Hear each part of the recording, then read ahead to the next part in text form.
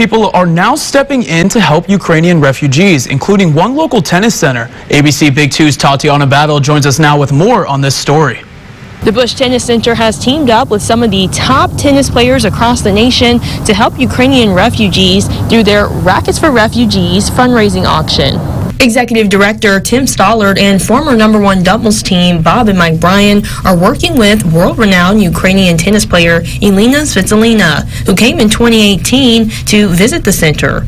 And since Stollard's last visit a few years ago to Kyiv with Svitolina, he says that it's heartbreaking what the people of Ukraine are going through right now.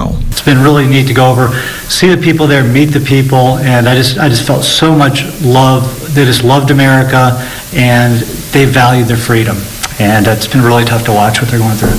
Former tennis champion Bob Bryan says that knowing Svitolina and her connection to Ukraine, he didn't think twice about stepping in to help this cause and work with a fellow tennis player in the Racquets for Refugees effort. Oh, we've all gotten to know Elina Svitolina.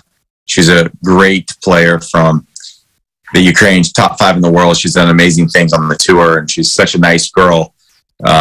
We're all heartbroken to hear her story and the story of her fellow colleagues and all the Ukrainian people. Tournaments like Wimbledon, Australian Open, and the clay court finals have donated tickets to the tennis center's cause to help Ukrainian refugees. In Midland, Tatiana Battle, ABC Big 2 News.